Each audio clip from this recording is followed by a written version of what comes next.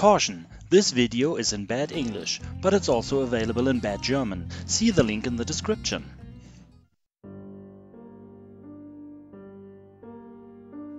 Mysterious criminal cases are always fascinating, but a case that is 100 years old, still unsolved and including 6 brutally murdered victims, among them 2 innocent children, strange spooky noises and apparitions, huge amounts of money, and, last but not least, incestuous relationships? If you would present Hollywood a script with all that, they would throw it away for being too unrealistic. But, believe it or not, this all has happened 100 years ago in an isolated place in Germany, bearing a name that still brings goosebumps to every German: Hinterkaifeck.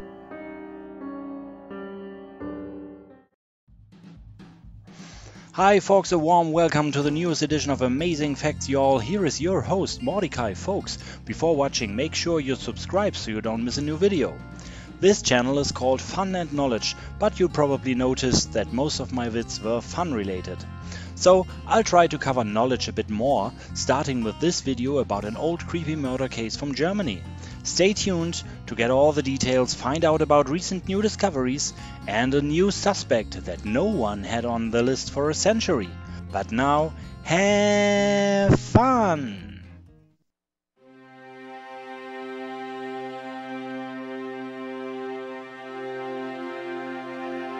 When you enter the name Hinterkaifeck in Google Earth, you will just find a lone tree at a crossing of 2 small pasture roads.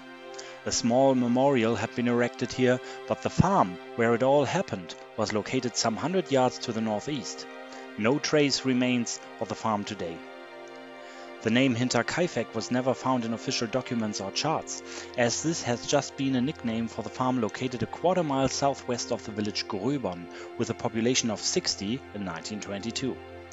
From this village, the farm had its official mail address, Gröbern 27,5.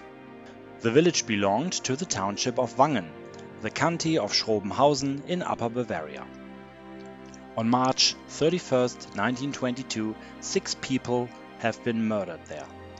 The widow Victoria Gabriel, owner of the farm, her parents Andreas and Cecilia Gruber, Victoria's children 7-year-old Cecilia Gabriel and 2-year-old Josef Gabriel, and their maid Maria Baumgartner.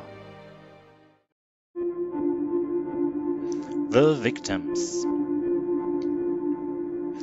The farm originally belonged to the farmer Andreas Gruber, 64 years old, and his wife Cecilia, 72 years old. Remarkable is that Andreas started to work in Hinterkaifeck as a farmhand, but when the owner of the farm, Cecilia's first husband Josef Assam, died, he married the wife of his former employer, which made him, according to the old laws, the owner of the farm. Cecilia had 4 children from her first husband, but only 2 of them survived childhood. They had already left the farm in 1922. From Andreas, she had 3 daughters, but only the eldest survived childhood.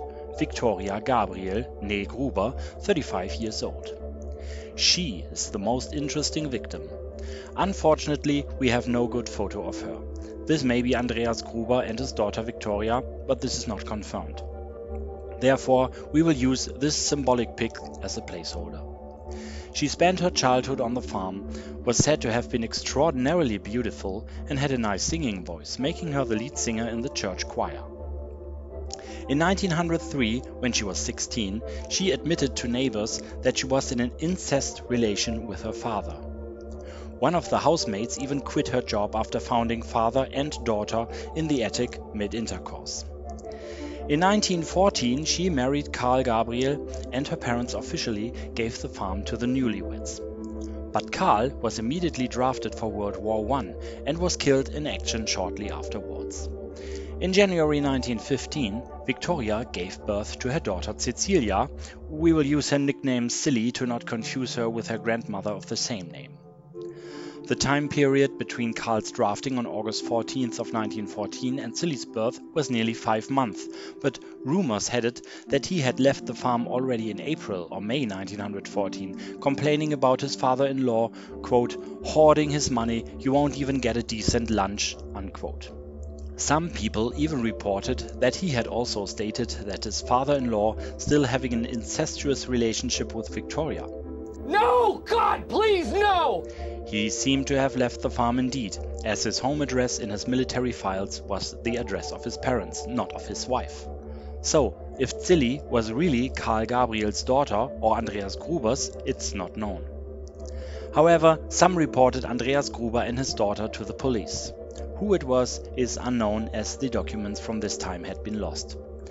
Father and daughter were trialed in 1915 and found guilty of blood shame, as incest was called at this time. Both were imprisoned in February 1916, Victoria for 1 month and her father for 1 year. In August 1918, the widowed Victoria started a relationship with the owner of the neighboring farm, Lorenz Schlittenbauer, then 44 years old, 13 years older than her, only 1 month after his first wife had died. She became pregnant and Lorenz offered her father Andreas to marry Victoria, but he refused to give his blessings. On September 7, 1919, Victoria's second child, Joseph, was born. Again, we do not know exactly who is the father. 3 days later, Lorenz denied being the father and accused Andreas Gruber of incest. Due to Gruber's crime register, he was arrested and put to prison. In the following days, Victoria begged Lorenz to accept Joseph as his child and revoke the accusations against her father.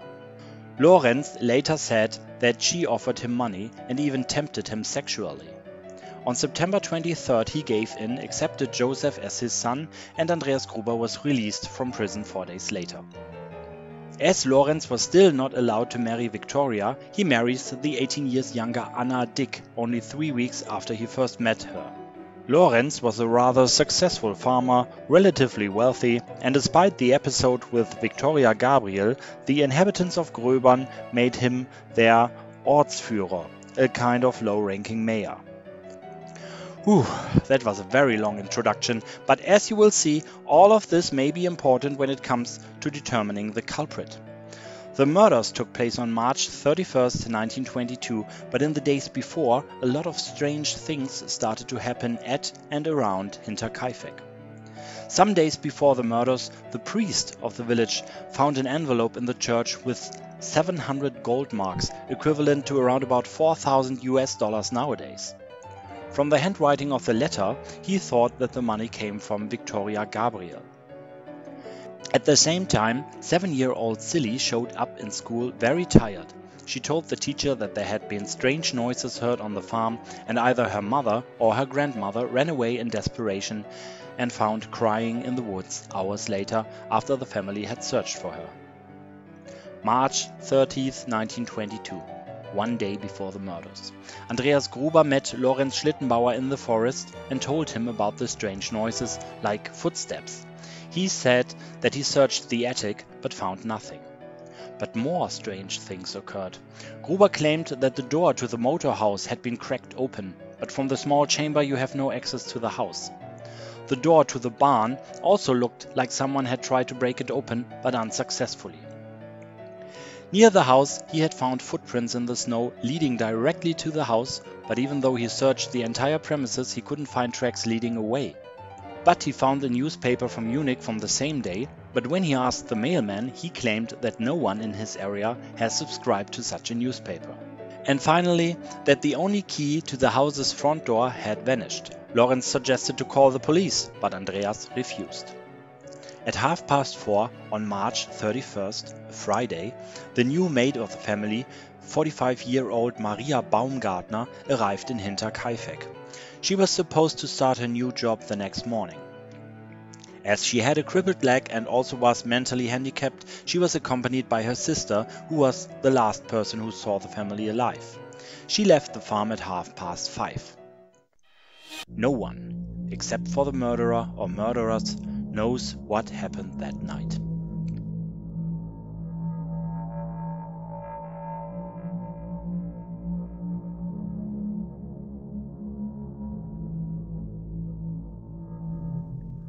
The next day, April 1st, Zilli was absent in school. On the next day, a Sunday, the villagers noted the absence of the entire family during service in church. Some people visited the farm in that time, but left when no one opened the door. The mailman left the mail on the windowsill of the kitchen and noticed that the crib with the baby was not standing at the kitchen window as usual. On Tuesday, April 4th, 9 a.m., the mechanic Albert Hofner had an appointment with Andreas Gruber to repair the engine on the farm.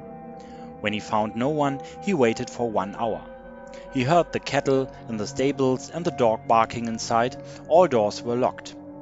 As he did not want to leave without the job done, he picked the lock of the motor house and started to work on the engine.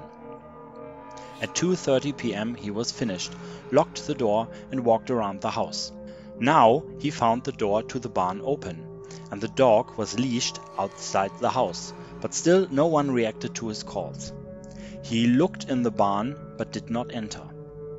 He cycled back to Gröbern and told the daughters of Lorenz Schlittenbauer that the job had been done, but there was no one on the farm. Lorenz sent his son and his stepson to the farm. They returned at 3:30, reporting they found no one. Immediately, Lorenz led a search party of 5, including himself, to the farm, where they again found all doors locked and heard the dog barking inside. They entered the machinery shed through the open gate and broke through the door to the barn.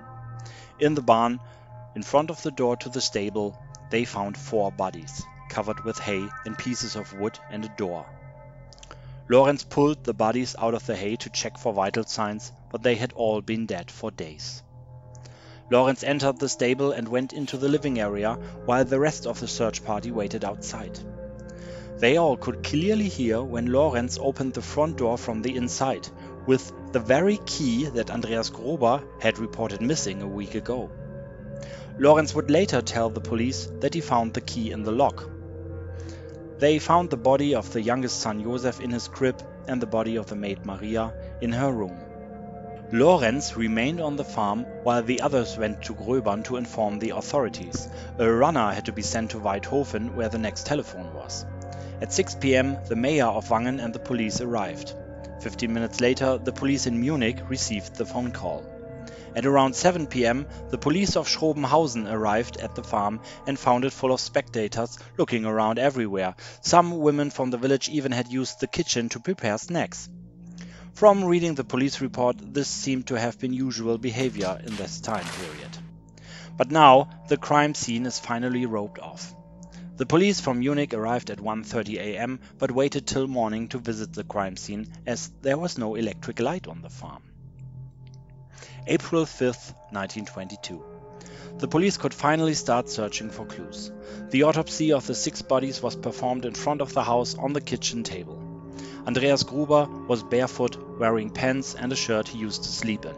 He was, like all the other victims, bludgeoned to death with brute force, hit on the head and in the face several times with a blunt object, like a pickaxe. He had been hit so brutally that parts of his skull were exposed. 7-year-old Silly Gabriel also was barefoot, just wearing a short nightshirt with blue polka dots and no underwear. She also had severe skull damage and a long slit wound on either the chin or the throat. Both are mentioned in the report. In her hands she held big tufts of her own hair. Police concluded that she had initially survived the attacks and ripped out her own hair in agony before finally passing away after several hours. Cecilia Gruber and Victoria Gabriel. Both women were fully clothed, but Victoria wore no shoes. Cecilia's right face side has been smashed. Both women had severe skull damage from multiple strikes on the head with extreme force. Both women had also star-shaped crack marks on their skulls. One of the two has throttle marks on the throat, but the report does not state which one. Maria Baumgartner was found in her chamber, lying on her left side on the floor, still wearing her heavy street boots, killed by multiple strikes on the head, lying in a large puddle of blood. The 2-year-old Josef was found in his buggy. The buggy stood in the chamber where Victoria Gabriel used to sleep with her kids. The buggy had a tarp roof, and the murderer had killed Josef by hammering a blunt weapon through that roof, hitting the skull of the toddler so hard that brain tissue was found on the walls. Here too was a lot of blood on the floor, but police did not find a single footprint in all the blood. The dog was found in the stable, alive but with an injured eye and very agitated and aggressive. Other findings in the house. Even though the crime scene had been contaminated by the curious village folk, the police concluded that the murderer or murderers must have stayed on the farm for several days. The cattle and the dog had been well fed, the cattle was milked, the milk carefully filled in tin barrels. All the bread had been used up and some of the meat hanging in the food chamber had been cut. The Gruber-Gabriel family was known to be very wealthy, so at first police thought of a robbery. But even though there was plenty of valuables and a large amount of money in the house, nothing seemed to have been stolen. Over 21,000 marks in stocks and bonds and over 2,000 marks in cash, equivalent to over 125,000 US dollars in today's money, could have been found easily, especially considering the culprits had all the time in the world. There had been rumors in the village that Andreas Gruber planned to build a new stable and had therefore 100,000 marks, over $500,000 in today's money, stored in cash. The money was not found, but it could not be proven if these rumors were true. However, it could be confirmed that the family had borrowed 8,000 marks, around $45,000, from relatives for new machinery. These kind of loans were common practice in these times. Lorenz told the police of the strange noises Gruber had heard. Police searched the attic and found 2 large indentions in the hay, as if 2 persons had slept there. They also noticed that some of the roof tiles had been moved away, so that the entire premises could be overlooked. Conclusion: reconstruction. From all the traces and facts and the testimonies of all the witnesses, the police reconstructed the following. 1 or 2 persons who were accustomed with the farm stole the front keys after unsuccessfully trying to break in and hid on the attic. Between 8 and 11 p.m. on March 31st, they somehow managed to lure one family member after the other into the barn. The aisle through the stables connecting the kitchen's foreroom and the barn was so narrow that only one person could walk there at a time. How they were lured there remains a mystery. Tests at the locations showed that screams from the barn could not be heard in the kitchen. Another theory was that the culprits had loosened one of the cows in the stable and that the commotion there was heard in the kitchen. Victoria supposedly was killed first. When she didn't came back, Cecilia Gruber came into the barn to look for her daughter. When she also didn't came back, Andreas Gruber and Silly followed, in which order remained unknown, probably Silly first, then Andreas. After that, the murderer sneaked into the house and surprised the maid Maria Baumgartner, who was in the middle of unpacking her luggage. She was struck down from behind. Then they went into Victoria's bedroom, where the stroller with the sleeping toddler stood. Little Joseph was hit several times through the roof of the stroller. Later, the bodies were covered, the 4 dead in the barn with hay and an old door, the maid with bed cover, Joseph with a red skirt of Victoria. Some clothes were hung on the windowsill, maybe to prevent the body to be seen when looking from the outside through the window. The police identified a pickaxe belonging on the farm as the murder weapon for all 6 victims. The pickaxe had been found in the stables where someone had put it in the food bucket of the cows. The cows had licked on the axe, but there had still been brown residue on it, maybe dried blood. After that, the room of Victoria had been searched. On her bed, the police found some papers and an empty small wallet. If the wallet had contained money, they could not determine. It is unlikely that the small wallet contained a lot of cash, especially not the 100,000 marks that Andreas Gruber was rumored to have. The rest of the house was obviously never thoroughly searched. Even with a quick search, the culprits would have found all the money easily. Instead, they had spent at least 2 days on the farm, caring for all animals, preparing meals, eating and sleeping. But why? The extreme force used to kill the victims, literally an overkill, normally means that a lot of emotion had been involved and that the murderer had connection to the victim, even to 2-year-old Joseph. The covering of the bodies is either done to prevent the victims to be found, which is unlikely here, or from remorse. Same remorse may have been the cause for caring about the farm after the killing. When the farm was demolished in 1923, the real murder weapon was found under the floorboards of the attic. A so-called Reuthaue, a tool for uprooting small trees or shrubs. This tool still had dried blood and human hair sticking to it. It could be identified by Georg Siegel, a former helper on the farm. He remembered that Andreas Gruber had manufactured that tool himself. The handle once had been repaired with a long screw. The head fit exactly in the star-shaped marks on the skulls of the victims. Additionally, a jackknife was found. We will hear more of that knife later. The suspects. The fact that the Gruber-Gabriel family was notorious in the villages around Hinterkaifeck and relatively wealthy and known for having huge amounts of cash stored on the farm lead to a high number of suspects. Altogether, police named 51 men as possible murderers of the family. Here I will only focus on the most interesting. 15 of the 51 could produce an alibi. Of the remaining 36, 14 men simply made the list for being vagabonds or petty criminals who had been seen in the area at that time. Some of them were registered for crimes like avoiding work. And another 11 got accused by villagers for other reasons, personal revenge for example. So 11 men remain as suspects. Number 1. Josef Borg, Ludwig and Paul Blunder. As mentioned, a lot of people were suspected because they had committed crimes before and had been seen around. The Blunder brothers, Ludwig and Paul, were two notorious robbers. In 1926, a woman and former lover of Paul Blunder accused them of being the Hinterkaifeck murderers. Two boys who matched their descriptions had been seen 2 days before the crime in the proximity of the farm. On April 1st at 3 a.m., only 4 to 7 hours after the murders, again 2 boys have been seen here. On the evening of the same day, they had committed a robbery in Haargau, but had to flee without any money. 3 days later, on April 4th, they had been more successful when they robbed a family in Karlshult, taking 2,000 marks, more than $10,000. Even though the police was sure the brothers had committed the 2 robberies in April, they never got enough evidence for a lawsuit. Josef Borg was an accomplice of the 2 brothers. Supposedly he assisted with the robbery in Karlshult. Borg had also given the brothers a false alibi for the time of the Hinterkaifeck murders because the brothers had asked him to do so. On the other hand, even though they were robbers, they normally only used violence when it was needed. An overkill like in Hinterkaifeck, including the brutal murder of 2 little children, seemed out of their league. So I think we can cross them from our list. Number 2. Albert Hofner.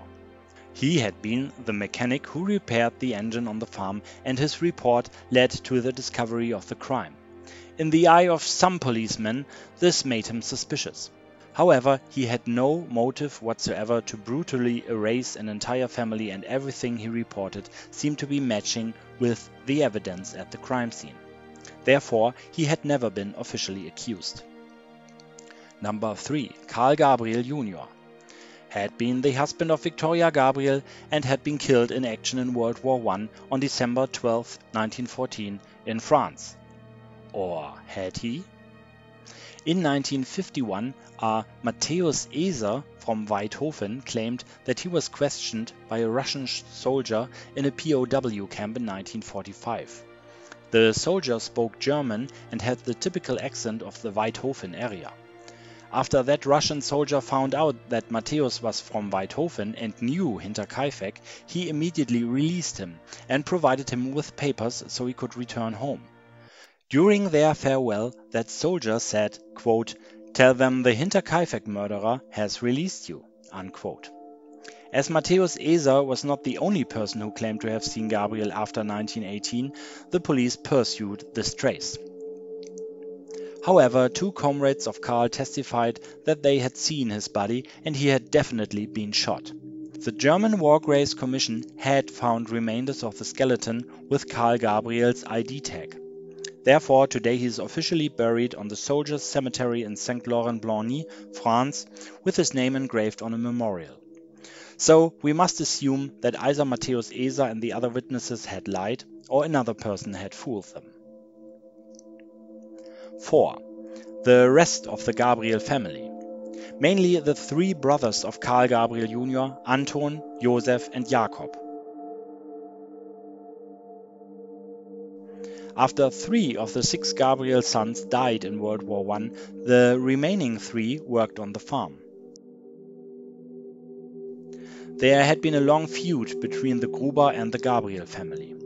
After marrying Victoria, Karl Gabriel Jr. had officially been the owner of Hinterkaifeck, but was treated so badly by his parents-in-law that he quickly returned back to his family farm, some 20 minutes away from Hinterkaifeck.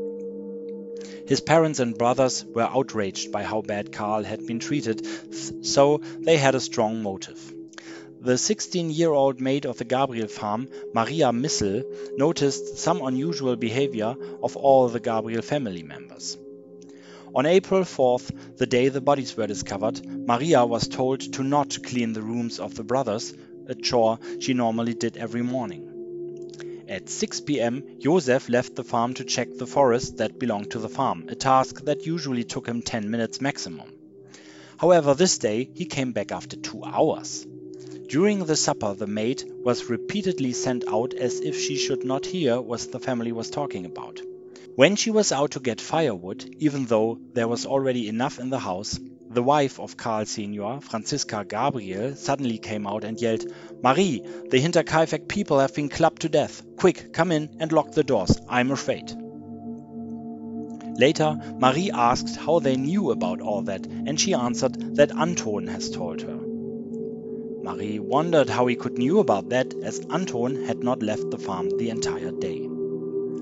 During the next days, the Gabriels repeatedly visited Hinterkaifeck to tend for the animals, milk the cows, but they also took things away, and the family begged Marie not to tell anyone. They also dug in the basement, as Karl Sr. knew that money was buried under a loose stone. They found the stone, but the earth had already been disturbed, so they assumed the murderers had found the money. Later, Marie remembered that Jakob complained about losing his jackknife in Hinterkaifeck. When the farm was demolished, a jackknife was found under the floorboards, together with a murder weapon. The remaining Gruber family inherited the farm, even though the Gabriels filed a lawsuit as they wanted to get the farm as well. In the end, they settled with a compromise. The Gabriels got the farm after paying a relatively small price. All that was enough for the police to arrest all 3 remaining Gabriel brothers, but the evidence was not enough for a trial, so they had to be released. Number 5. The Gump brothers. Adolf and Anton would today be called terrorists.